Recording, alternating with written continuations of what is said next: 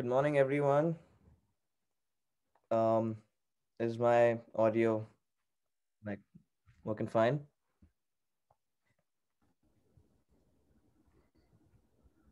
Sound good to me. Awesome. Everybody else, can you just give me a thumbs up or something if you guys can hear it loud and clear? I gotcha. Awesome.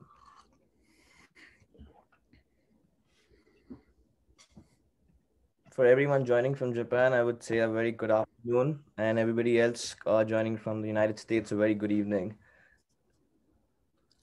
Oh, we still have more people joining in. Okay.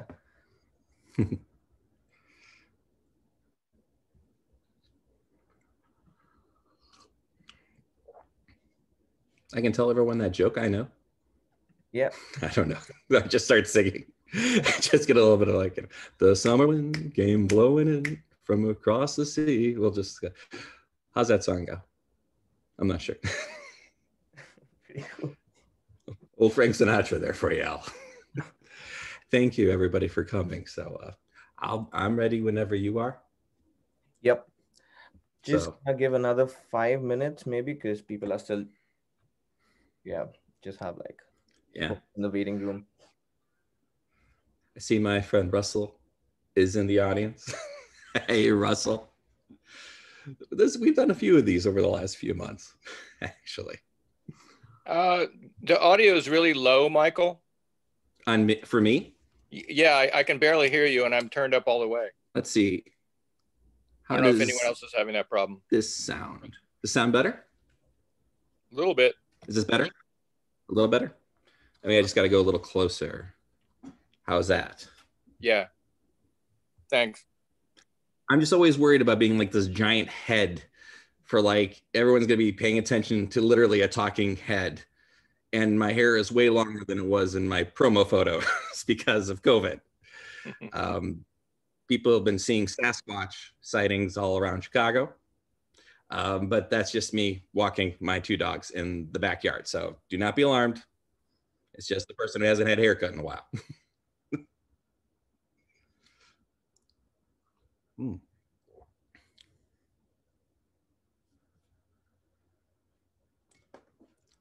Let's see here now. Michael, where are you located right now? I think. Where am I located? I am in Chicago, Illinois. Okay, you're in Chicago. It's very cold. It's like 9 outside, but that's Fahrenheit, obviously, Celsius. But it's a nice chilly night. So hence the mood lighting just in my house. We figure, well, we kind of give it a swanky sort of like having a drink at a bar feel. I know that in Tokyo it's noon. I won't judge if you decide to break into the sake. It's totally cool. Like I was gonna say, is that sake behind you? It looks like you've got some sake bottles back there. Yes, we do. We got some sake. Yeah. We got some whiskey. Yeah. Once again, just trying to do something with the. Nice. And to make it interesting. At least try to. You know. Usually I just wear like a black shirt, but my wife is like, "No, you're wearing the crazy shirt." I'm like, "You got it. I'm gonna wear this tonight." Kind of matches the whole Blink look anyway, so it worked out pretty good. Thank you all so much for coming.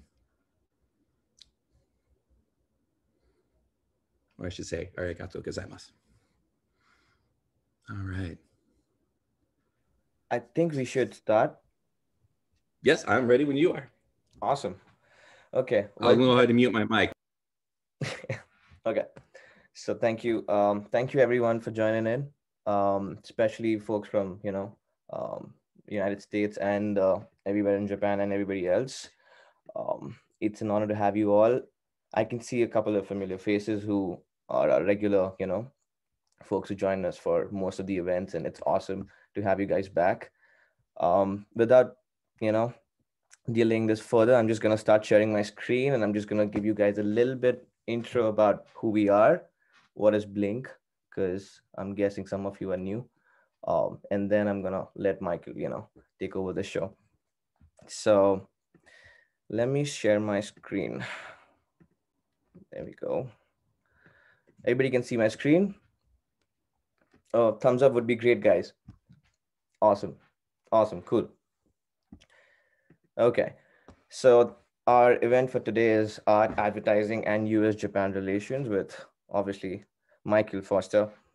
And a little about Blink. Um, Basically, we are a co-working space, and what makes us different, or like what makes us awesome, is that we are the only ones doing this in Tokyo. We are focusing in building kind of international community, like for Japanese and expats together. Like we want, people to work together, come up with cool ideas, collaborate, create, and like do awesome stuff. So that's basically our mission. um, a little about Blink. Like I just said, the three C's for Blink would be creativity, connection, and collaboration. We do a lot of events. We have people from all over the world working at our space, and we just believe in like a largest idea of community. You know, um, Speaking of events, we do a lot of events. We've been doing events for about 2 years now. We've done about more than 200 events in the last year before COVID happened, and these are the kind of events we kind of focus on, but we're always open to collaborations or ideas if you guys have any, ranging from tech, business, art, media, lifestyle, culture. Blink gathering, which is kind of like a social gathering we used to do. We are on Facebook, LinkedIn, Line. If you guys use Line as well, please add us there. I'll share a small QR shortly, which you guys can like just scan, which is over here. If you guys want to take a minute and just scan this on your phone, you guys can connect with us on Facebook and always be updated about the cool stuff we do. So I'm just gonna let this be on your screen for like a minute. For the guys who don't follow us or are not friends with us, please do so.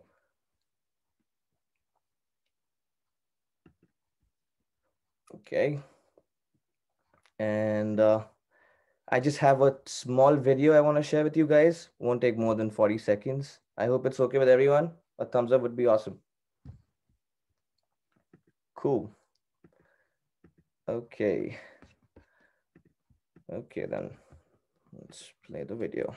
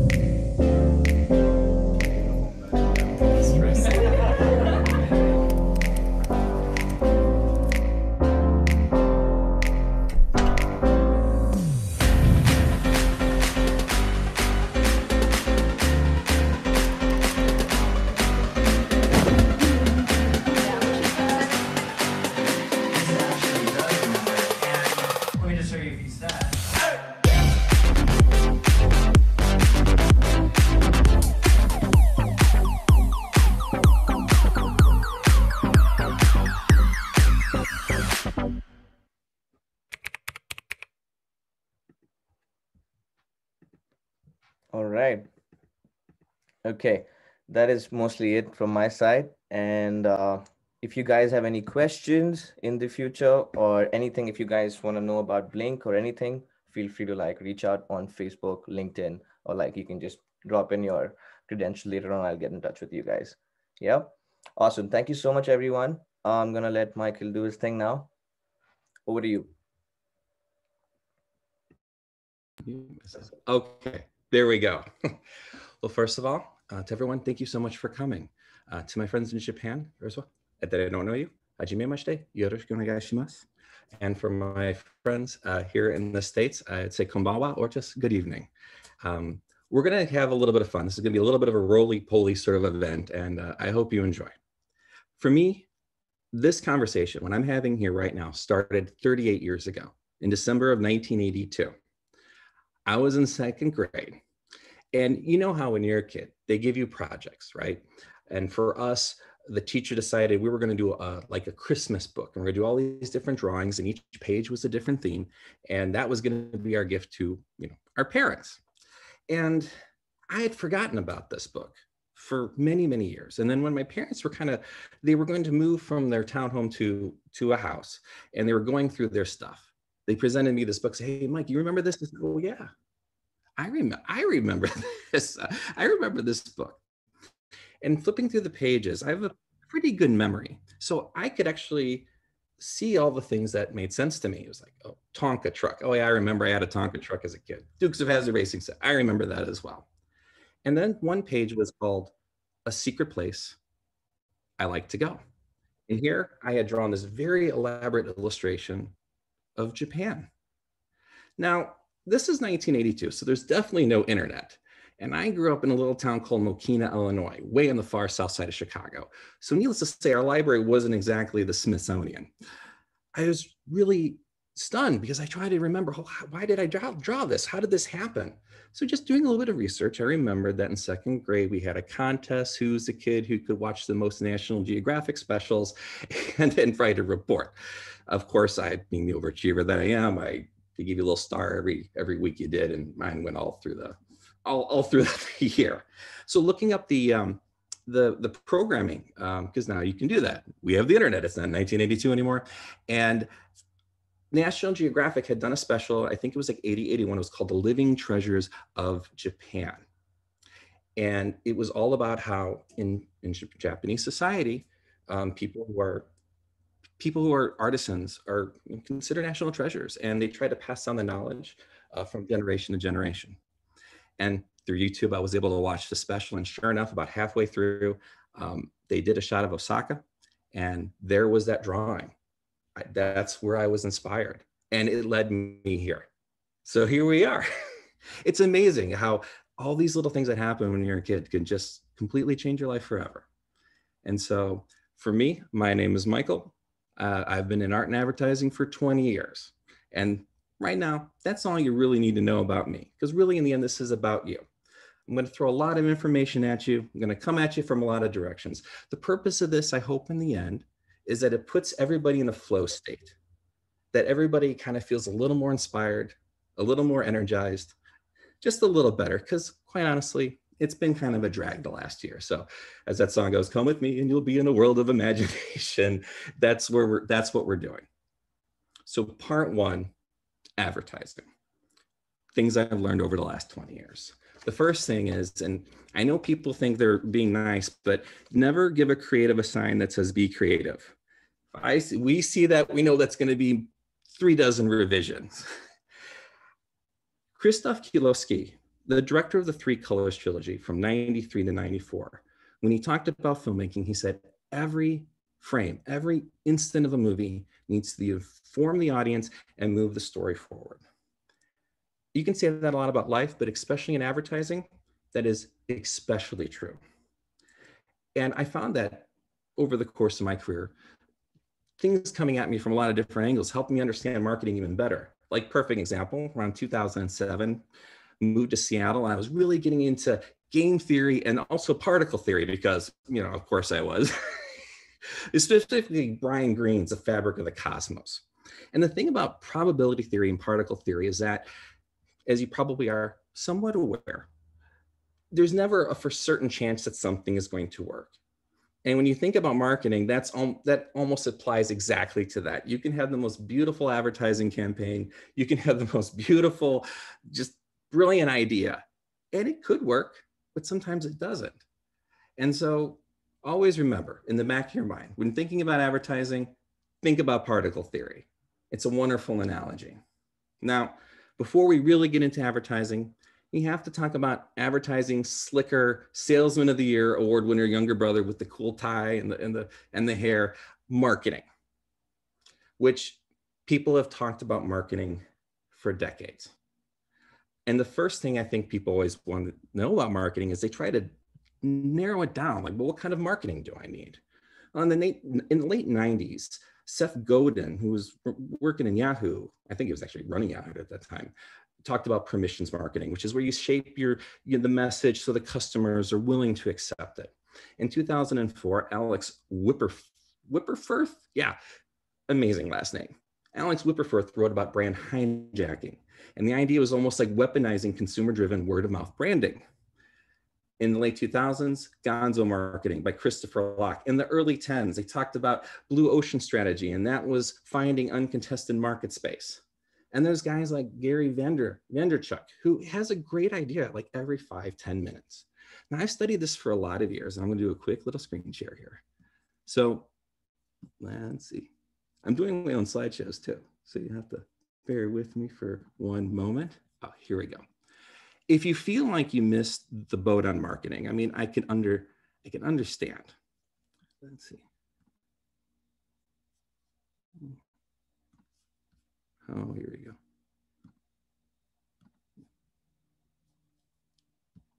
Share screen. Here we go. It's kind of a DIY feel tonight. So in 1999, Sergio Zyman wrote The End of Marketing as We Know It. And don't feel bad if you feel like you missed the boat, because 2019, Carlos Gil wrote The End of Marketing, about humanizing your brand in the age of social media and AI. And if there's a $1 million idea I can tell you about tonight, 10 million yen idea, is that you should write the book in 2039, The End of Marketing, because the robots are trying to kill us or whatever's happening. Marketing seems to have this 20-year cycle. It comes and it goes. It comes and it goes. And I read plenty of material in my time about this. And so let's see here, if I can get back to my screen and what I am and who I'm doing. I've never done this before where I've tried to do my own slides. Let's see, I'll stop the share. There we go. I think I'm back. Nope, start video. I'm back. I'll have to get better at that someday. Is that marketing, 85% of the marketing books are going to tell you the same two things. One, you have to humanize your advertising because the old institutional system, whatever it is, isn't working anymore. And why is that? The second thing it tells you, because people get pretty wise easily. So you have to come up with a new bag of tricks that seem just more relatable. Now, if you're in the business, you definitely need to read all those books so you kind of remember what layer of the matrix or the dream, whatever that you're working on. But I found that the best marketing and advertising people do two things very, very well. One, they break through biases and they implement reinvention techniques to the brand. And how do they do this? We do it by using the dynamics of what they call the knowledge quadrant. And we look for the unknown unknowns. So to take a step back, when you talk about a human being, there are like these four quadrants. There's stuff that you know about yourself that everybody knows about you. And the second quadrant, there's stuff you know about yourself that nobody knows. The third quadrant is people know stuff about you. People know stuff about you that you don't know. And that fourth one is the famous unknown unknowns. When you apply that logic to a business, that's where the best marketing happens, or the best advertising. You look at a brand, especially that's existing, and you do your research and you do your studying, and you try to figure out, okay, is there a new place we can take this image, this idea? And if you ever get stuck, you always go back to the basics. They used to always say that in a business, you get 2 out of 3. You can compete with quality, you can compete with service, or you can compete on price. You can't compete on all 3. You can do 2 out of 3, that's it. Over the years, people have added a couple more. You can compete on knowledge and you can compete on atmosphere, like if you're a cafe, in which case you get 3 out of 5. But the biggest mistake a lot of businesses make, especially in advertising, is they try to compete on too many fronts. You just can't do that. And part of the reason why I think this has always been so hard to comprehend is that I remember when I was younger and we can go to stores because COVID wasn't around yet. I would check out the marketing book section and then I'd look at the advertising book section and I'd be like, well, where's the marketing book? And the store clerk was always like, it's way over there. And it never made much sense. Like, why isn't the marketing and the advertising and the graphic design books all in the same place? Because there's different sides of the same thing. And so hopefully tonight, part of the things we're going to do is, by kind of doing this in this particular way, is to start putting pieces together. And a perfect example of this, I remember my career about, this is like 8 or 9 years ago, I was working for an electronics company and we were doing a lot of SEO sort of like research. And I'm a kid from the 90s. So, you know, they always talked about the top 100. I was like the bottom 100, like where the opportunities are not always in the first 10 rows. And we found out that they were looking for Bluetooth TV or how to hook up my Bluetooth to my TV, right? And they were all different, so they weren't placing very high, but they were definitely placing in a lot of different places. So we said, well, what we can do is, why don't we put on the front page of our website, since people are coming this way anyway, like a little saying we'll put, this is how you hook up your device to your Bluetooth television, whatever. Like we did it. And you click on it and it had a simple explanation. And it said, if you still have trouble, purchase this item. And sales went up 25% in 1 month just because we recognized that opportunity.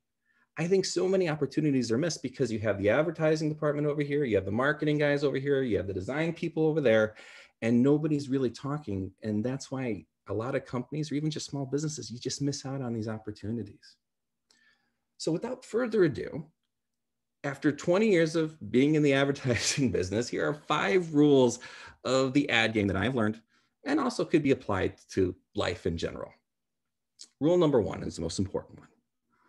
The most important thing is when you're talking about your advertising, when you're talking about your brand, you're talking about your company, your look, the essence, a love mark, that comes first. You got to have a great website. You got to have a great presence. A lot of people, they like to throw a bunch of stuff at you right from the get-go. They want to, you know, really get the mathematics involved. We need to hook up this, we need to do that. And they get this, they develop pipelines, which are important. But if the website's terrible, or if the branding isn't working, you could have all the wonderful advertising you want leading people to the site. But it's like the old saying goes, you can lead a horse to water, but you can't make it water. You know, the horse ain't going to drink the water if it's like a muddy little pool. Like if you're going to lead a horse to water, it should be this great oasis with several lakes and maybe some horses in towels sipping on wine spritzers over by the sauna. Like make it important. You're asking people's time. You want to make sure that it's worth their time if they're going to make the journey to see what you're offering. The best graphic design, and this is going to be kind of a recurring thing for tonight, I find utilizes the concept of analogy. And what I mean by that is that the visuals, the messaging, the branding, it's an analogy to the relationship that your customer has with the experience, with whatever it is you're doing. It matches, it makes sense. You know, in the 90s, a lot of companies didn't get that. You had a lot of guys who were ad people who were really just wanted to be artists. They went into advertising. So they did commercials, they did things that they liked to do, but it didn't really help the company that they were working for. The most famous one was in the 90s, if you were in the States, they had this little Chihuahua for Taco Bell, and he was crazy and everyone loved the Chihuahua, and there was these really fun commercials. And the reason being is because the experience of watching these really fun commercials doesn't match the experience of going to a Taco Bell with sometimes a disinterested young person who just gives you your food. It's not exactly as exciting as that Chihuahua. That happens, it used to happen a lot. It's gotten better over time. And once again, I think the mathematics, the data, it's all very important. But without the great brand, the great look, it doesn't mean anything. And I think a lot of people, it seems so obvious, but they overlook that point. Also, too, really great advertising brings in customers you want, but also keeps away the customers you don't want. When I first started this journey, like 20 years ago, I worked for an affiliate of the Chicago Sun-Times, and they wanted me to design a booklet for Oktoberfest. And I was thrilled. This was like one of my first big assignments. And I literally must have spent hours. It was beautiful. It looked like a prop from an Indiana Jones movie. And I remember my art director came in and she looked at it. She goes, this is really beautiful. This is gorgeous. But you have to understand that the people that are attending Oktoberfest, there's an alligator they wrestle this alligator, they get very inebriated. So it's not really, and I was like, oh, so we changed it. Luckily, I'm a cartoonist, so I drew a guy in lederhosen with a sousaphone and an alligator, and it still looked really nice, but it was appropriate for the audience. Something that we always forget about. And it also gets back into that main point. And when I talk about thinking in analogies, Douglas Hofstadter, and he's a Pulitzer Prize winning author, you know, he really digs deep into that. He wrote a book called Surfaces and Essences. And basically he feels, and I agree with this, that human beings, we see the world through analogies. We compare and contrast. That's the fundamental connections on how our brains process the world around us. And you even think about it, like I remember reading once Alan Watts saying that it's kind of like a trick they play on you. Like you might be behaving a certain way and they say, well, that's not you, that's your brother. You behave like yourself. Well, what does that even mean? Compare and contrast. In terms of phrases, like you can say, hey, how many Akira Kurosawas do we have in the audience tonight? I don't have to explain, well, maybe to some people who Akira Kurosawa is, but you understand what I'm talking about. Or a more simple phrase, like a life is like a box of chocolates. You never know what you're gonna get, that old famous Forrest Gump phrase. What's great about a great analogy, and especially when you apply it to marketing and advertising, it is just the most efficient way to establish meaning quickly. It's like you're packaging together context in this streamlined delivery system, and it kind of feels like magic. We'll get more on that later, but we're going to go to rule number 2 right now, which is that, and this is a quick one. A lot of times in marketing and advertising, people use the wrong tools for the wrong purposes. When I first started, I used to always ask people, what do you need a website for? They call me up and, hey, we need a website. I'm like, well, what do you need it for? I know it's probably smart alecky. I was in my 20s at the time. But what I really wanted to know was, what do they want the website to do? You need it to gather leads. You need it to show off your services. It needs to have a purpose. And also too, because I grew up in Chicago, you know, we're Midwesterners. You know, if you really get talking about art and conceptual stuff, I mean, sometimes they just look at you like you got scorpions coming out of your ears, which I think some of you are probably looking at me like that right now. It's good I can only see a few of you up there on the screen. You know, but yeah, you make a brochure. You know, a lot of times I get a brochure, it's sort of like, here, you throw this out. Do you need a brochure? Do you need social media? Of course you do. But what do you need it to say? What do you need it to do? Part of the nice thing about working in the arts, and especially because I've worked in television and I've worked in painting, I've done all different types, is that if you have a great idea, it's wonderful. But find the right tool, find the right avenue to execute that marketing message, that advertising message, whatever, that creative idea. Find the tool that's most appropriate for that. Don't start with the tool and then try to figure out what to do with the tool. Start with the idea, then apply the tool. And another little side note about advertising, and this is whether you're a huge company or just a startup. Not only do I consider advertising like particle theory, there's a certain random element to it that you'll never be able to shake.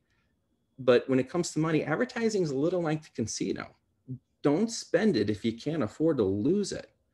And I've seen this happen a lot of times. I remember back in the late aughts and the late O's when we were in Seattle, you know, Google AdWords was becoming a big thing. And there were a lot of shops that were just throwing tens of thousands of dollars at Google AdWords, and they went out of business because they weren't sure how to use the tool.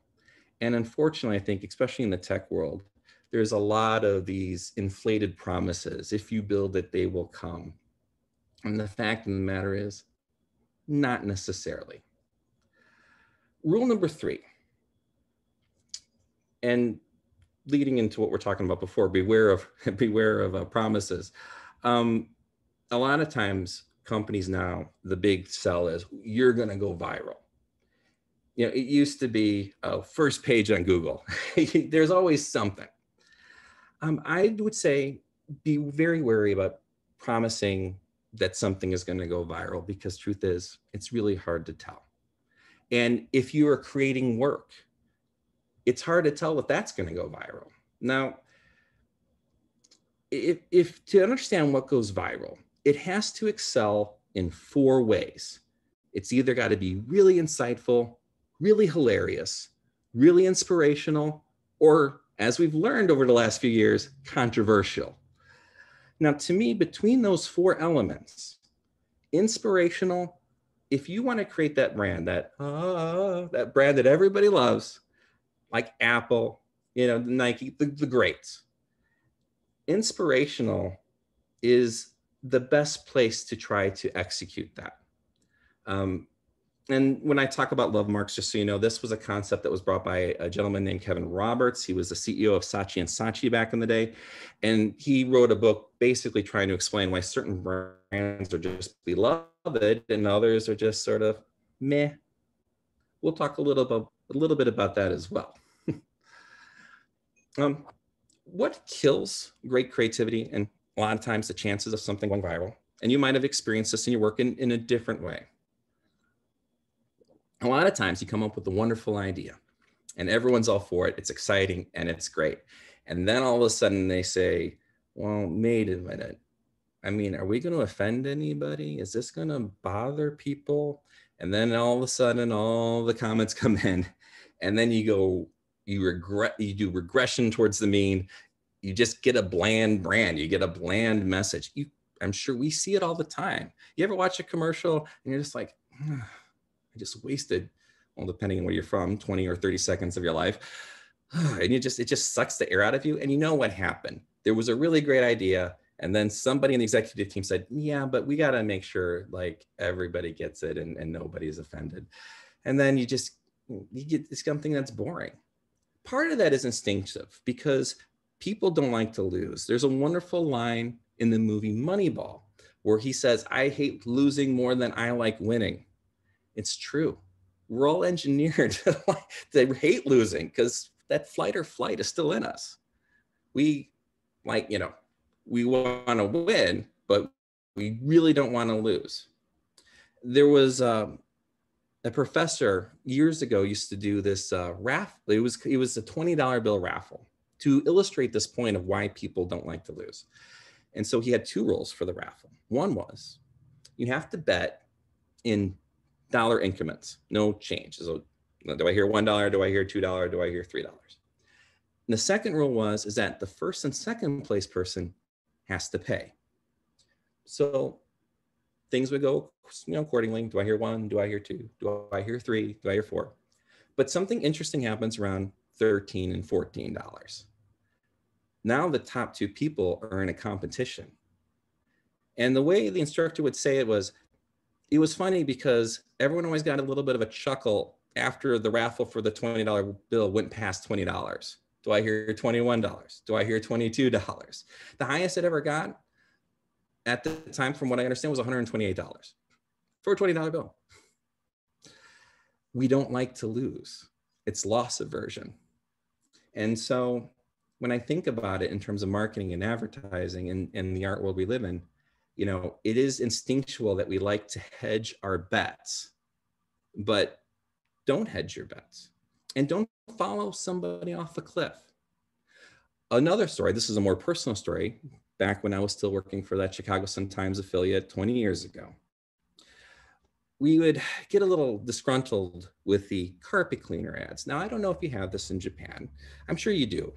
But in America, you have these carpet cleaner specialists. This is back in the newspaper days, so you get a full page ad. And these 2 guys, these 2 competing carpet cleaner companies, they kept seeing what the other one was doing, and then they had to add more. And they just kept doing this. And then eventually, you have a page filled with, it was almost like modern art. It was like, it wasn't really an ad for carpet cleaners, but more like a Jackson Pollock. And he put his daughter on the image and he said, and she's on the phone like, hello, carpet person. And then the other guy said, well, that's not cool. So he put his younger daughter on the phone for his ad. And then this kept going on. So finally, we got to the point where there was a baby on the phone. And then the salesperson comes to me and says, well, Mike, you got any ideas? I said, do we have an ultrasound, maybe like an embryo we could put on the phone? And he, of course, read me the riot act for that. I find that if you're going to be funny and a little sarcastic, it helps to be a lot older. When you're 40, people kind of laugh and think you're kind of kooky. When you're 20, they just think you're a smart aleck. Now, how to overcome the issue in business and in advertising, especially when you're working with people or even yourself. I've learned, and the truth is, the real secret of advertising is managing expectations. You're managing expectations in your messaging, in your advertising to people who are interested in what you're doing, but you're also managing the expectations of the people in the office. Because in this business, there are no silver bullets. There are no absolutes. And advertising is ongoing. It's a process. It's a flow state. It's changing. It always was that way, but especially now in the world of social media, it's changing all the time. It's changing faster than we can keep up. A perfect example, like a lot of people, when you use Google AdWords, you just leave it up and you see what happens. You have to prune your Google AdWords. Another little pro tip. Wait a couple weeks and find out what weird search terms people are finding your website using, and you're paying for it. Like my day job, I work as an art director for an IT firm here in Chicago. We would run ads for Python. And so after a couple of weeks, you start seeing the search terms that people are finding your site. And sure, you get people who are looking for coders, but then you also get snake petting zoo. So you got to get that out of there. You got to make it go away because that'll just eat up your budget. And if you're in a big company, it's all about performance. It's all about your quarterly reports. And if you're just a small time business, I mean, that's your money. You want to make sure you're not spending more than you have to. Always remember that marketing and advertising, this whole business, is a conversation that you're having with your clients, both new and potential. And internally, you have to fight that wall of confirmation bias. And confirmation bias, what is that? And that's the tendency to search for, interpret, favor, or recall information in a way that affirms your prior beliefs. You find that a lot, especially in existing companies. They have a way they do things, they have a way they've advertised, and they don't really necessarily like to veer too far away from that. And that's something that over time and through experience, and sometimes that person is yourself. You have to wean away from that safe bet. And getting back to the whole thing about rule number 3, like, you want things to go viral, don't hedge your bets. Don't play it safe. The more creative, the more inspirational, the more interesting the work, the art that you're putting out there for your advertising, the better chance it has of success. And I've seen it way too many times where companies will play it safe and then they wonder why they're not getting the results they want. Rule number 4, time is not money. They always say that time is money. It's not. It is way, way more important than money.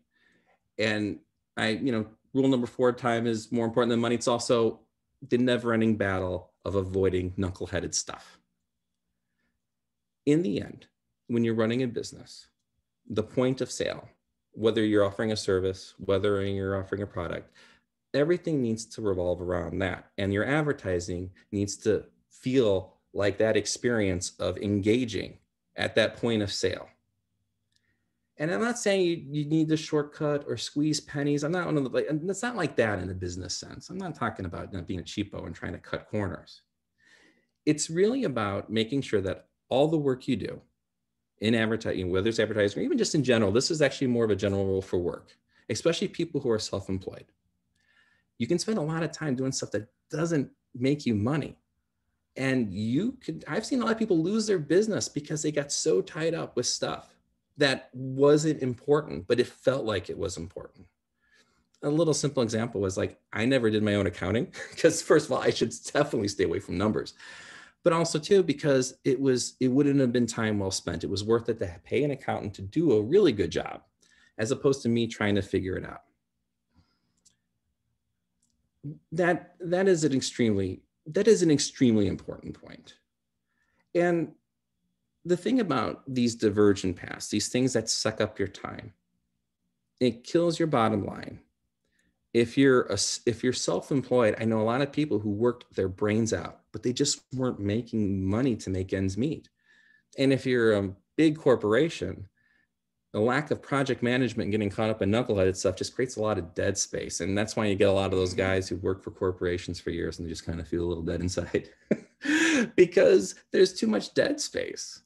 And that comes to, and this is something we're going to talk about in the promo, is the problems with like project management. Now, if you've ever heard of design thinking is a way to put empathy, which is, you know, in the process of planning. It counters optimism bias. And that is a critical flaw anytime you're putting up a plan.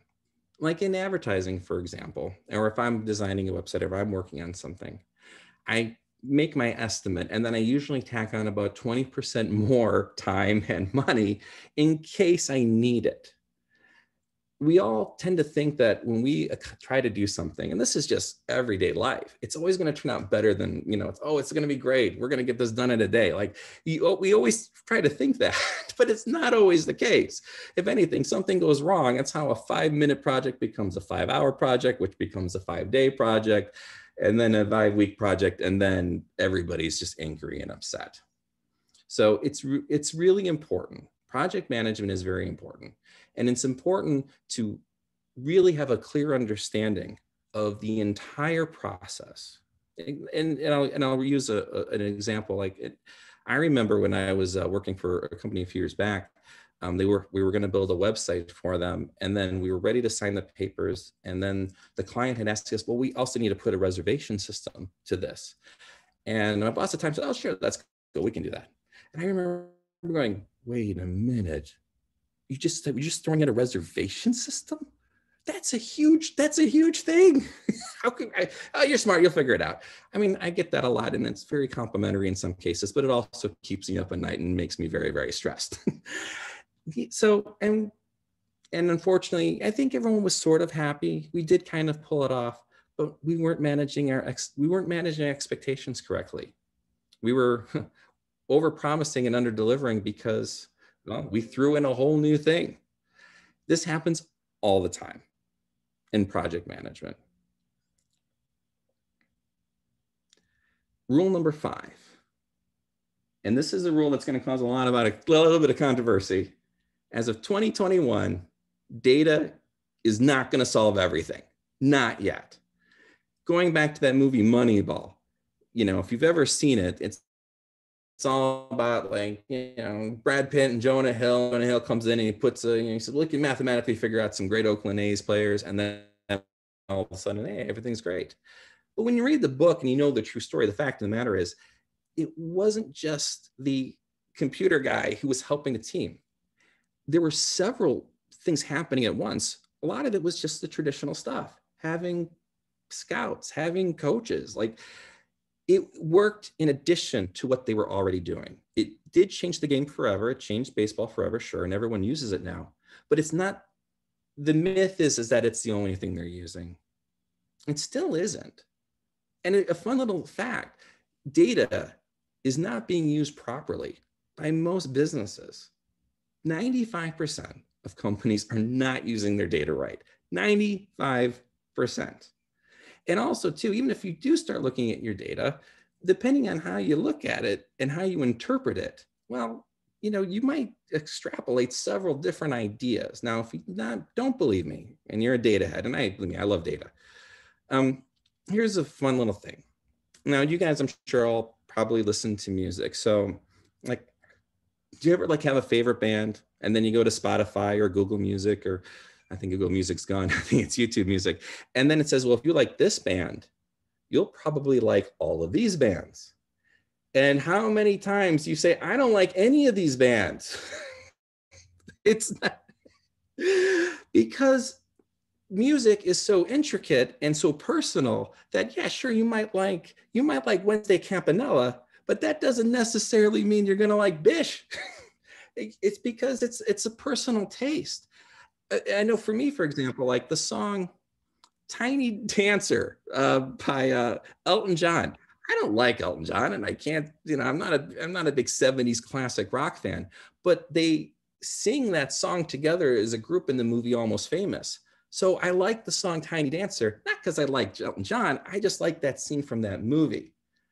There are so many things that can throw off the algorithms, and we're getting there, but we're not quite there yet. So now here we're going to do something very dangerous. Is I'm going to try another slide. Let's see here now. No, I'm not going to do a slide for this one. I'll just tell you. I love looking at modern art. And one of my favorite artists is a woman named Pia Fries. She spells her name P-I-A-F-R-I-E-S. So I was doing searches for her work. A couple days later, I started noticing on my Instagram feed McDonald's and Burger King ads for fries. But then I wanted fries. So I'm not really sure who's messed up in that situation, but there you go. Why is context so hard? I've always said this, and I actually put it on the front page of my site. I said, the web is wonderful at content. We have more content than we know what to do with, but it is terrible at context. That's what's next. Figuring out how to take all this wonderful content and applying context to it so things just get a little better and not as crazy as they have been. The psychology behind this science is that, simply put, and why the algorithms get thrown, is because there's just an infinite amount of nuances that it's still, to this day, we're still trying to figure out how to process. I remember when they had that AI on Jeopardy. He won, the AI beat the other contestants, but there were times when it would answer a question and it would be completely off, just coming out of left field, making absolutely no sense because it didn't understand the context. And I'm sure if you've ever tried to translate Japanese from English or English to Japanese, it's still terrible because it's still trying to figure out context, especially if the languages are different enough to where, it's harder to understand the meaning behind the meaning. Now, there's a lot of different ways we can think about this in terms of context. An interesting way, and getting back to our friend Douglas Hofstadter, he talked about this concept of chunking. He talked about analogies. He's talked about chunking. Well, what's chunking? Human beings can do something very wonderful, is that we can take complex information and pack it together into a concept and an idea, and then we don't need to have an explanation, a huge explanation. Let's say, for example, and I think he uses this, airport. If I say airport, like, what do you think? Well, we all have this idea, right? Well, you got planes and you got the concession stand and you got all this stuff and you can actually map it out. It's a really fun thing to do. Pick something, say Tokyo, say Chicago, whatever, and just start drawing a little chart, map out, like, what do you think of when you think of these things? And you get a completely different map. Everybody, we would all have a very different map depending on the experiences that we've had in our life. This is why you can have a political discussion and you have three people and you ask them what they thought and they say three completely different things. They all heard the same speech, but depending on their life, their experiences, and how they've chunked ideas and concepts together, well, you can have very different ideas. And this is something that algorithms are getting there, but they're not quite there yet. Another fun little example is, imagine traveling back in time. Bill and Ted show up and they got their phone booth and they say, we're going to go to 12th century Japan. And you're like, cool. And then you get to 12th century Japan and then there's a samurai and they say, now go to that samurai and explain Instagram to him. Where would you start? You'd have to be like, okay, well, there's computers and you got to take these photos. Like, it wouldn't make any sense because he hasn't had the experience to chunk all these concepts and ideas together. Now, the web is getting better with context. You're starting to see it in YouTube where they cite the source of the videos. I'm a big NHK fan. I like NHK. I know that probably makes me a dork on both countries, United States and Japan. But it's interesting. When I go watch it on YouTube, it now says, well, NHK is a public, broadcast from Japan. And the more I think about it, especially the way things have played out over the last few years, the biggest thing about business, advertising, and all that stuff, they always said was location, location, location. That's the big thing. I think for the near future, it's going to be credibility, credibility, credibility. We will get more on that later because we will talk a little bit about the things that have gone on in our country over the last couple of weeks. Wrapping up the advertising section of this, the bottom line is that good art, good creativity, and inspiration puts you ahead of the curve right off the bat. At least in the probability game of advertising, your odds are a lot better because if you look like you know what you're doing, trust is easily obtained. If they see your advertising, it looks like you put some effort into it and it's clever and it's interesting, like they don't need to be convinced. People will go with you, and everything else works around that notion. And the best designs they use analogy. They use the concepts of analogy to help tell the story. Now, I will have to share my screen this time. And we're going to do some samples real quick before we get into the art section. And this is a little more seamless. Oh, how about that? So I work for a company, you can probably see on my screen here, and you might even see the people on the side. Hey, everybody. I started with a company called Aptitude a couple of years ago, and this was the website that they had. For an IT company, it's fine. It tells a story. It gets the message across what it needs to get across. And when I talked to the vice president, Guy D. Rose, I said, well, what do you want your company to be? He says, man, I want a prestige brand. Like I don't want to just be an IT firm. I want to look good. So I said, hold my beer, which he had to hold for 4 or 5 months while I worked on the revisions of this website. And this is what we have now. This picture here in the front changes. It's always a different person because in the end, we're in the people business. In the end, we find good IT technicians to do the stuff that you need to do.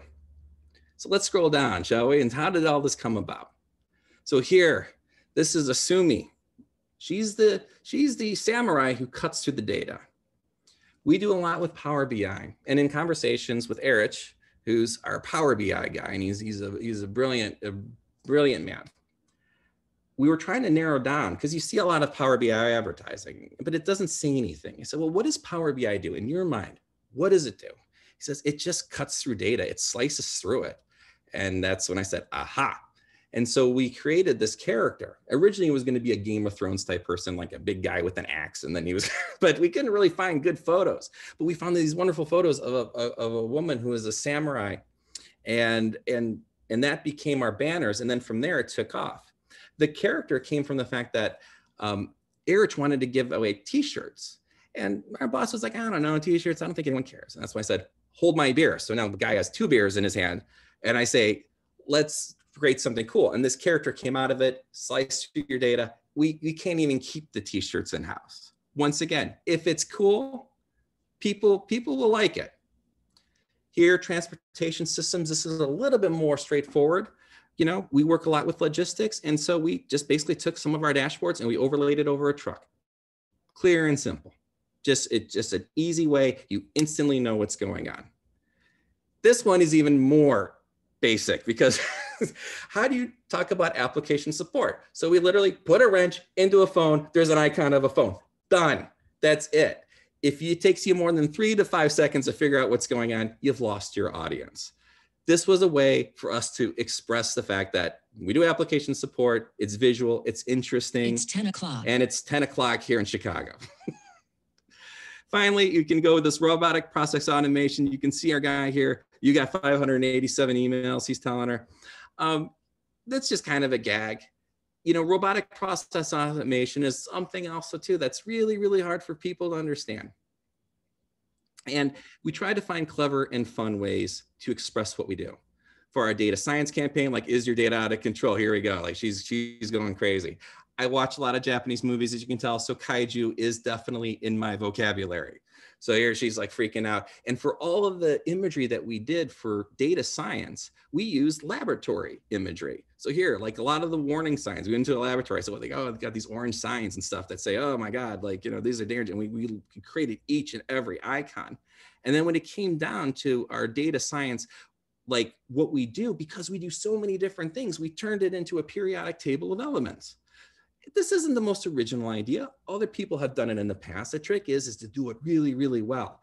And we found this to be a very clever and interesting way to break down, well, basically, look at, this is a lot of stuff to try to understand. So we found this to be a really, really useful tool to sort of expedite that process, to help people understand what it is we do. And if you want to have a lot of fun, I can find it real quick here. Let's see here. Data science. We actually have a periodic table of data science you can download, which is, it's pretty cute. And it's got a, let's see, first my internet will probably go real slow. So there you go. So you can download this. We created it like a 1950s sort of like flyer, like something you might find in a retro shop, including little atoms and things like that. And we have the little teacher who yells at you because you're not paying attention. So that was a fun project to work on. But I'm not just going to talk about the stuff I do. I like to also talk about other people and give credit where credit is due. Tolson Design out of San Francisco is followed for 20 years, ever since they put out that book, Wash, Soak, Rinse, Spin. They're amazing. And honestly, I mean, I wish I were these guys. So this was a case study. They recently did a launch for the Stone Mill Matcha Company, right? And you look at it, they used watercolors to help express, oh, of course I got a network here. Come on, buddy. They used the idea of watercolor to help kind of inform the brand. I mean, look at this. That's watercolor. If you're talking about using analogy as a way to like convey an idea, I mean, look right there. Look at, gosh, this is wonderful. Look at this. I love this. And honestly, when I looked at all these different things, I did a lot of research on this. I found that this particular one was the best way to describe that idea. When I say analogy, imagery, analogous images as a way to inform people about your brand. I mean, and it's gorgeous. Next time I'm in San Francisco, when we're allowed to go outside again, I'm going here. And a fun little side fact. So I did try to look for other samples, but I was looking at these guys, RG&A and here. We designed business and brands for a more human future. We just talked about this 20 minutes ago. It's already cliche. Make your advertising more human. Okay, it's out there. We all know. Wah wah. And I think that's gonna cover the end of our advertising portion. So now we're gonna move to modern art. And since I got the screen, we're gonna go ahead and start it right now. In December of 2019, this was the talk of the art world. Somebody taped a banana to the wall and sold it for $120,000. Now, I can't blame COVID-19 because this happened, that this is why COVID-19 happened, and I shouldn't, because, you know, in the misinformation world of the web, someone's gonna run with that and say, oh, you know, what was that banana? That's why it was. But still, when we had problems that weren't related to COVID-19, this was the big problem. Someone paying that much money for a banana. Now, I don't know if you followed the story. This banana was shown at Art Basel in December of 2019, and it had sold. And some guy the next day decided to run over and eat this banana. And he said that was his art piece. It was like interpretive art. And we all got like a chuckle out of it. Now, as you know, not only am I an art director and a designer, I'm also an artist. My wife is also an artist and a painter. Now, this is the kind of stuff we do. This is hers on the left, this is mine on the right. Needless to say, this takes a lot more time and effort. And we're not selling these for $120K. So we're like, well, we need to just start taping stuff to the wall. So we started with this carrot. This was our piece that we tried, that someone bought. And then when the guy ate the banana, my wife decided, well, then I should eat the carrot and I will paint myself up as a mime. Now, and the best part, by the way, I have no idea if this story is going over very well at all. It's like I'm in an echo chamber. I can't tell if you're getting a kick out of it or not. course, we had this empty space on the wall after my wife ate the carrot. So we had to fill in a spot. And an artist named Sergio Gomez, his daughter put up an Etsy shop a couple of years ago. And she was selling these cute little like knitted things. And one of them was a banana. So we decided to hang it up. We sent the picture to them and it's still on our wall to this day. So bananas are in fact awesome. And honestly, I might pay 120K for that and maybe not for the banana that the guy ate on the wall. Now, if you're wondering like, what the hell is the story all about? And believe me, I'm kind of wondering myself, is that the art world has always been filled with this sort of pretentious gotcha stuff. Believe me, like as an artist and as friends, and we hang out with a lot of people in an art circle, it drives us crazy too. It's like the extremist faction that causes trouble that you end up apologizing for all the time. But I also think it stinks because it makes modern art feel pretentious and inaccessible. And that's just not cool. Like that's not right. And believe me, so when you're seeing something like that and you're annoyed by it, we are too. And this is nothing new, especially in the days of the late 20th century in conceptual art. You know, the shock became more important than the craftsmanship. I remember as a kid in 1989, an artist named Dred Scott, because of course that's what his name was, Dred Scott, decided to do an installation piece where they put an American flag on the floor and people walked on it and you wrote like what you felt. And of course, everyone got into an uproar. And this seems to happen every 2 or 3 years. It's because as human beings, we have two ways of looking at the world, of thinking of the world, right?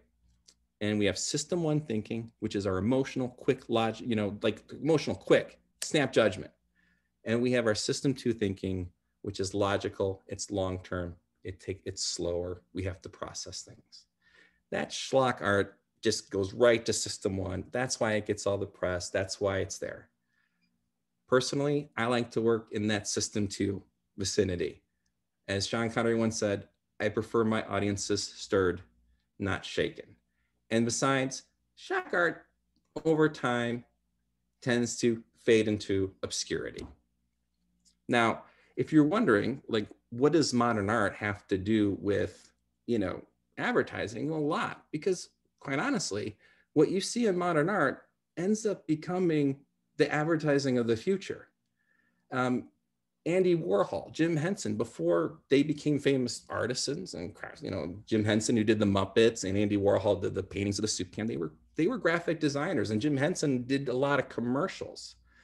And Takashi Murakami, I mean, come on, he's done oh god, Kanye West, King Kuti, he's done a lot of album covers.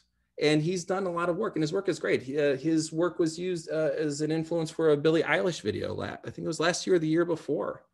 So yeah, when you look at modern art, when you look at like where the art world is headed, that's where advertising's going. Now, if you're wondering, well, that's great and all, but the problem is if I do a search on Google for modern art, I just see that banana or whatever. Like the problem is that Google and Pinterest are nice, but once again, the algorithms fail you. When you type in modern art examples or good modern art, it's just gonna try to find what it thinks is the best example of that by what was embedded in the meta tags, right? So I'm a firm believer that you need things curated if you want to really get to the good stuff. So if you want to start, I'm just going to give you the pure heroin version of this. Here, start with these. I want to make a big thump so it has that like impression. Boom. Vitamin P, 1, 2, and 3. I'm more showing you this too because when you see how many pages are in here, you probably haven't seen this. You've seen the banana, you've seen some dumb stuff, but within these books is some of the best and most inspirational art. You'll probably hate half of it, but the other half you're going to love. And you can find them. I did double check. Vitamin P1 and 3 is available in Japan and the United States. Vitamin P2 is a little bit harder to find, but they also have drawing. They have photography. These are put up by, I think, Phaedon. And the most important lesson to take from this is if you're interested in modern art, if you're interested in bringing that inspiration to your life, don't search right now. It'll get better. but grab a book because somebody actually put that together. Somebody actually thought about it. And those particular ones, I mean, I've seen a lot of modern art books in my time. I've read a lot of marketing books. 90% of them are terrible. And those actually are pretty damn good. Now, if you want to make modern art a part of your life, a lot of you are not artists, but you like art. You know, from a business level, here's just a fun little idea. I knew like it was an architecture, they were architects and they were out in Batavia and they had a lot of wall space. So they would actually have art shows once a month. They would bring in local artists. And I think after COVID, people are going to want to get out of the house. So if you're running a company, if you happen to have a place that you want to hang up some walls, the idea of actually having art shows in your facility is a wonderful way to not only bring in clients, but it's also, as it's been proven, having art in your home or having art in your office boosts productivity. It's extremely important, and it's more important, and it's so microtransactional that a lot of times you may not be able to calculate it, but it is there, and it does accumulate over time. Now, in terms of the 2020s, when you look at art and advertising, like what can we expect? Well, if you can kind of notice that the 2020s have started off pretty shaky. And so, especially in this age of people trying to want realism, but also they want authenticity. This is going to be a reoccurring theme for this decade. I'm starting to notice that much of the new work that's being put out, both in modern art and in advertising, is very organic, paint splats, handwriting. Thanks to Google Fonts, you can now do handwriting fonts for your website, and people are really utilizing that now. Organic textures. You're seeing this for a couple reasons. One, because of obviously recent events. Anytime you have an action, you have an equal opposite reaction. But also too, because the generations that are coming up, it's funny, about every 30 years, you kind of get this counterculture movement coming in. The 1960s, the 1990s, hello 2020s, roughly 30 years, so to speak. And by the way, it's interesting because, learning my history of Japan, in 1968, there was the big Shinjuku incident. And of course, in 1968, we had plenty of shootings at campuses. Like it was interesting how things paralleled. And you're starting to see it now leak into pop culture. It's interesting because like I remember in the 80s or in the 50s, especially in America, the clean cut, clean shaven, all that was kind of in. And then all of a sudden people kind of got dissatisfied with the status quo. In the 60s, it was because of the Vietnam War. Actually, for both countries, in many ways, it was about the Vietnam War. For America, we didn't want our college kids going. In Japan, you didn't want the base to be there because you felt a little, and rightfully so. It was a uncomfortable thing. In the 1990s, a lot of it was pushing back on the overwhelming corporations, business. Like it felt like it was becoming a lie. In 2020s, take your pick as what you want to rebel against. Now, it's funny because in the 2010s, when social media really became predominant, it all became a game of likes. So nobody wanted to be the weird artsy person. Everything was bubblegum coated. Everything was like shiny, happy. Like, yeah, you could be a little controversial, but you never wanted to be too much because it was really important to get those views and get those likes. And I kept wondering, well, my God, like if everybody's always competing to be the most saccharine, to be the most happy, like what's going to happen to counterculture? Well, obviously world events have kicked that into gear. The fact that you have somebody like Billie Eilish suggests that, she's different, but she's relating to people. And, you think about it, and over the 2010s, you had artists like Kendrick Lamar, Savages, Wednesday Campanella. The artsy, interesting ones were happening. And some of them had very, very great success. And now you have bands like musicians like Billie Eilish, Idols, the band out of like London, The Weeknd. He's recently showing himself all bruised up and beat up. Like you wouldn't have done that 10 years ago. You're not going to get a lot of thumbs up if you show yourself all beat up.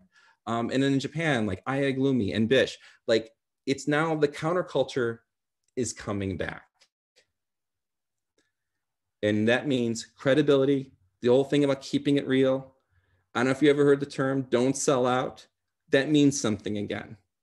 In the previous generation, if you said, you don't want to sell out, they'd say, well, why not? Because don't you want to sell tickets? Did you want to? The idea of like selling your soul, or the idea of selling your integrity for an extra dollar, it comes and it goes.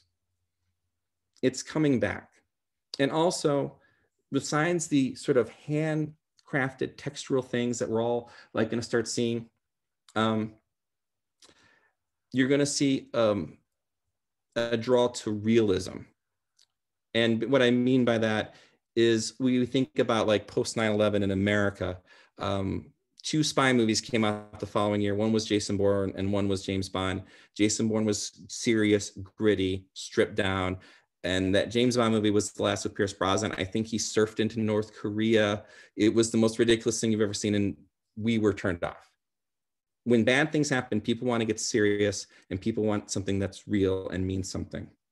When I was reading this one book, a collection of essays of Japanese artists post World War II, many of them wanted real. They wanted something authentic because they needed to understand the world now as it is, and the real abstractions, the things that were happening like in Europe before the war, they weren't as interested in that anymore, because they needed to have something tangible to hold on to, and anything that felt too artistic or pretentious wasn't an interest. Now I'm realizing I have got 3 more pages of notes and I am definitely not going to get to. So let's talk about, and we're going to focus on the third part, and this is going to bleed into U.S.-Japan relations. Now, personally, like, I found myself really deep diving into Japanese culture a few years ago. I think a lot of it had to do with the events that were happening here in America. But the one thing I started to realize, because, we don't have kids, but a lot of our friends have cool kids and they're cool, they were really into anime. So I kind of naturally assumed, well, I guess everyone's into anime because they're into it. But as it turns out, no, anime is actually the counterculture here in the United States. And I think it's extremely important for our cultures to intermingle. Why? Because from a geopolitical standpoint, the United States and Japan need to get really tight. We're going to be the most important relationship, geopolitically speaking, for the next 50 years. We can talk a little bit more about that in a minute. But that being said, I can tell you, like, America is interested. We get it. There's a wonderful documentary by a French production company named Archipel. And what they did is they talked about the resurgence of Japanese video games. And in 2017, 2018, you started to see things like Persona 5, Nier Automata, Gravity Rush 2, known as Gravity Days 2, popping up. And we gobbled it up. And why was that? Because when you talk to the game designers, they said, we found that Americans, they tend to do big blockbuster stuff or really tiny indie stuff. We went for that middle channel, something that was just not too glitzy, not too crazy, but at the same time, not like super indie, not like tiny. There was this whole area in the middle that just literally wasn't being explored. And I think that's a wonderful place where our two cultures can start to combine. And even then, like, one of the biggest games last year was a game called Ghosts of Tsushima, which was actually produced by an American company. It was the fastest selling first party original PS4 game with more than 5 million copies sold since July of 2020. You can play in Akira Kurosawa mode, which is black and white, and in Japanese with subtitles if you can't speak Japanese. The more evidence that I see, the more I realize America is on board. And why is that? Well, we look at, and this is the third part, U.S.-Japan relations, and I'll try to keep it brief. Basically, a lot of bad things have happened here in this country. We're divided. We're trying to figure things out. We've seen this coming from a mile away. For the last 40 years, movies and books have talked about the fact that America, 2 sides of America, are not talking to each other anymore. And when we get confused, a lot of times we like to look outside of ourselves. I know for a fact that for me, watching NHK and looking at Japanese culture, there's something about that accountability to one another that is immediately appealing to many people like us who have seen just a lot of crazy things happening over the last few years. And I think that Japan, especially with the Olympics and no one's really knowing what's going to happen with it, I know we want to gain ground. Like Japan wants to gain ground. They want to have that cultural impact. They want to get there. And I think America's craving what it is that what Japan is doing. And unfortunately, I think I'm going to run out of time because I do want to get to a Q&A. I will leave it at this. I think there are plenty of places where Japan and the United States can collaborate. I think there's, I would love to see the Cherry Cokes playing here at St. Patrick's Day in Chicago at a parade. When I play baseball on the PS4, I'd love to see Japanese baseball teams there.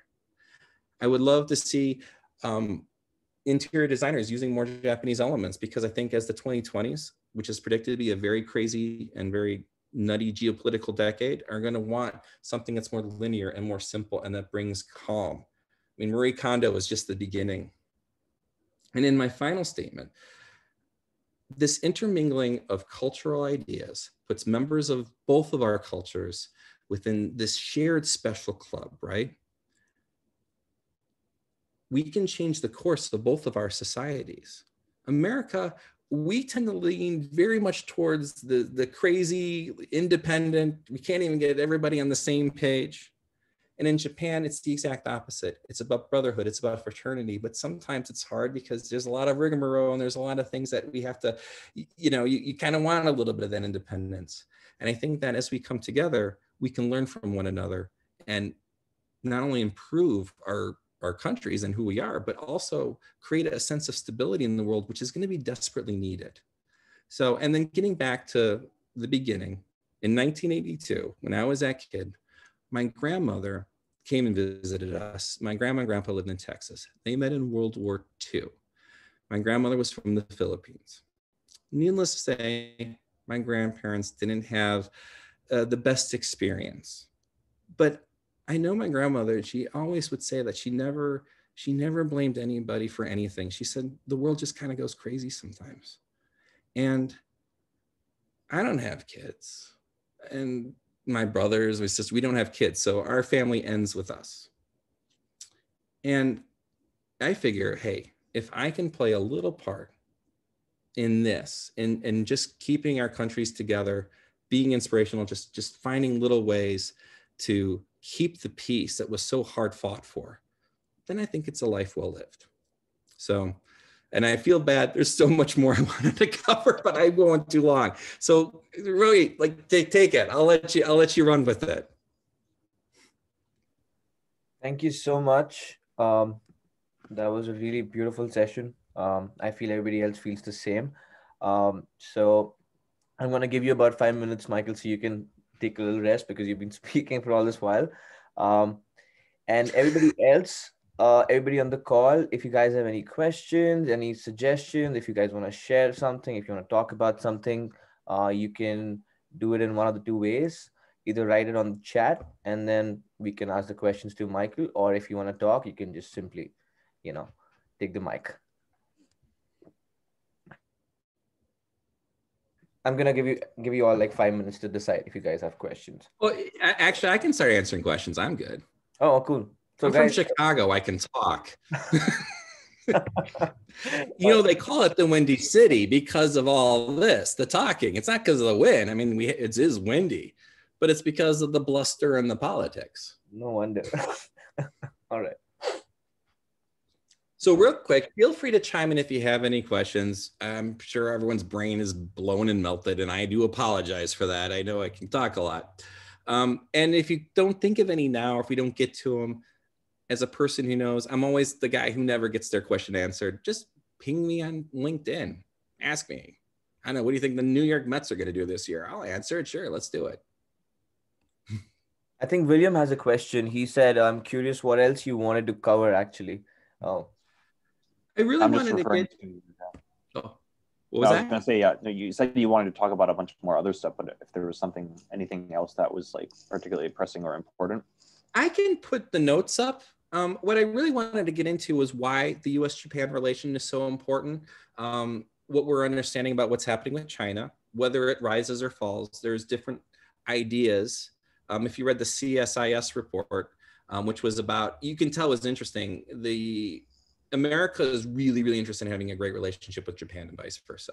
And it's because we understand it's critical to help contain some of the ongoing sort of worries that are happening over there. And of course, China is the first thing that's brought up.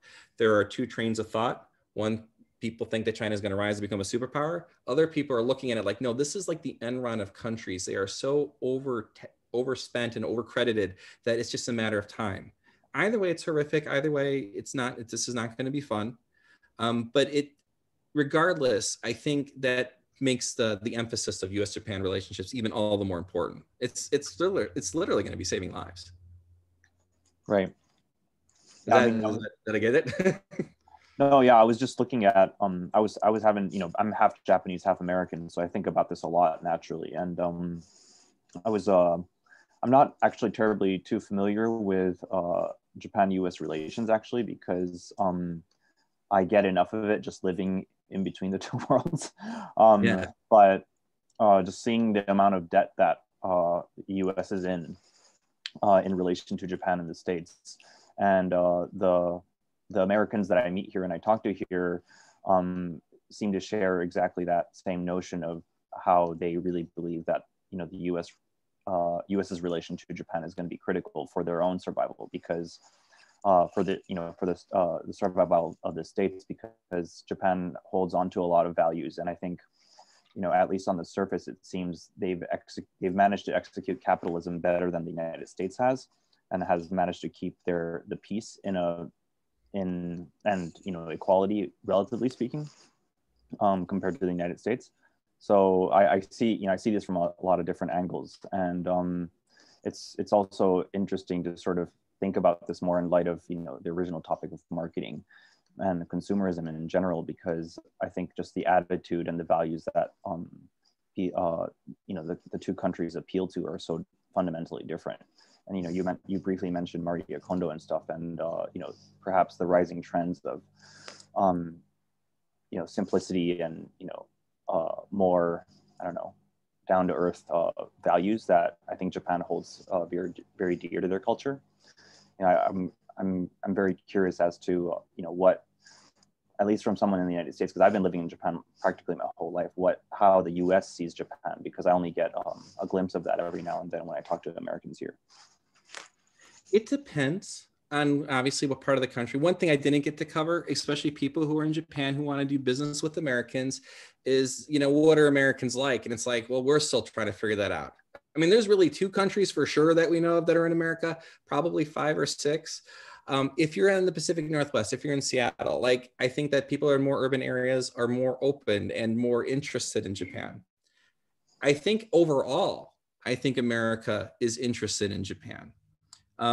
And the reason being is because if you look at it from a historical perspective, and by the way, a gentleman named Matthew Alt, I gotta get the exact name of this book. He wrote I just recently finished it. It's a wonderful book about pop culture in Japan. And he literally goes through the decades, starting with the tin Jeeps that were made after World War II to Hello Kitty. And you start to realize that, the relationship between US and Japan after World War II was a little contentious. So you really weren't sure how to feel about one another. And then when Japan's economy exploded in the 80s, we saw Japan as a threat again. And I remember being a little kid, and then that was kind of the dialogue. But now in the 90s and the O's, and now in the 10s, I mean, grandparents are playing Pokemon Go, with their kids. America's become more Japanese, and Japan has become more Americanized. Right. And I think right now is a very, very interesting time for the countries to intermingle.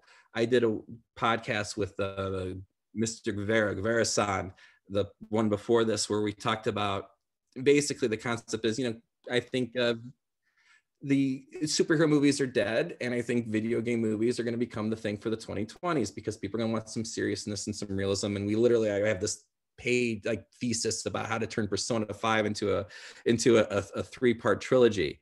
And that's just really kind of the story of the idea that I think that if it's not that idea, I think there's so much rich material in Japan, Final Fantasy. I mean, you just start naming them, that I think America is ready to start consuming what it is. So I think at that kind of roundabout answers your question. I think it's prime. I think it's an unknown right now, but I think it's ready. Yeah, it's also very interesting because, you know, having been in Japan my whole life, and even though I have American blood in me, whenever I go to the States, Americans have a completely different perspective or perception of Japan than I do of it. Yes. It's kind of like, you know, the frog in the well, or whatever you want to call it. It's, you know, you're kind of oblivious to the environment and how the people on the outside perceive you. But, you know, it kind of goes both ways. Like the way that Japanese people perceive the States is very different from how the people in the States perceive themselves. So that perspective taking is, I think, is also going to be key, because I know a lot of Americans that come to Japan naively believing that everything is kind of like that anime world, only to realize that, you know, they were completely, you know, delusional basically. But, you know, yeah. But no, I get it. The expectations are not what they think, and right. I think it's just ignorance and immaturity a little bit. But we'll get there. I said, I think it's gonna change. We should ask if, I'm sorry, I could talk to all you guys all day, but we should double check, and feel free to hit me up afterwards. So I'd love to talk to you some more. Thank you. All right. Anybody else has any questions for Michael? Anyone? Yeah, I actually have one question in relation to Japanese culture and how the culture is featured in Western design. But first of all, Michael, thank you so much for your presentation earlier. It was really thought-provoking, so thank you so much. So my question is, yeah, thank you. So my question is, how has Japan managed to consistently appeal to Western designers, especially throughout the decades, while other Asian countries, which, you know, also have really appealing and equally as rich culture, how do they remain less explored in the realm of design and lifestyle? And why has Japan managed to be one of the more predominant features in design? Well, I think it all starts with the fact that Japan is amazing at soft power. I mean, other countries do it well, but Japan really, really gets it. And so right off the bat, I think that, and once again, I'll actually refer to Matthew Alt's book in this. He started to notice that our culture became more Japanese and vice versa. And a perfect example, like I grew up in the 80s. So there was Ghostbusters cartoons. There was all these things. A lot of those cartoons in the 80s, like Transformers, they were done by Japanese studios and by Japanese artisans.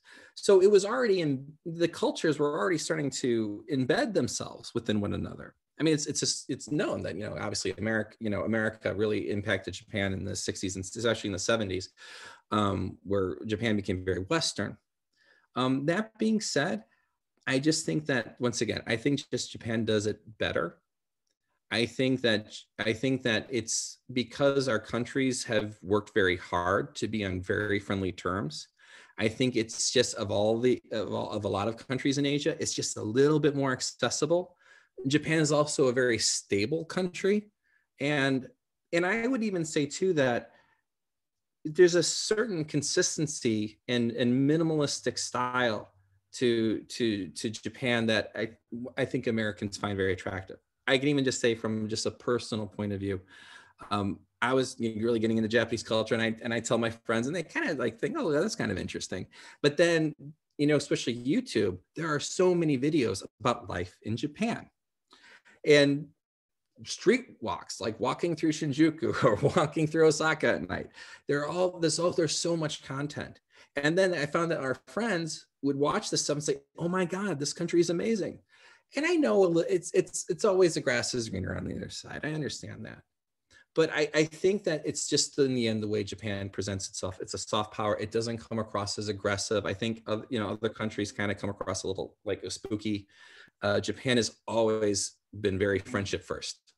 And I think that's why it has an advantage. And also, to quite honestly, it's like the third, fourth largest economy in the world, and the art, the anime, it's wonderful. It is. That's it. Hands down. I can't get enough of it. I think it's just there's some really amazing things happening there, and good is good. It kind of goes back to the beginning. You know, I think if you create good content, you create good stuff, people gravitate towards it. That's 90% of the battle. I hope that roundabout answers your question. Yeah, definitely did. Thank you so much. Thank you. Really appreciate it.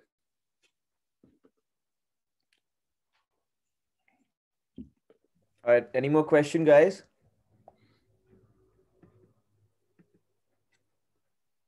Okay, I think that's about it.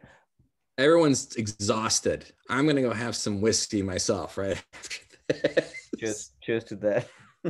Well, if you can't think of any, feel free to hit me up on LinkedIn, my website. And I didn't get a chance to mention this too. There is one other thing. We have a book out, my friend Russell and I, called Manifestos, Reinventions, and Declarations. So feel free to check that out.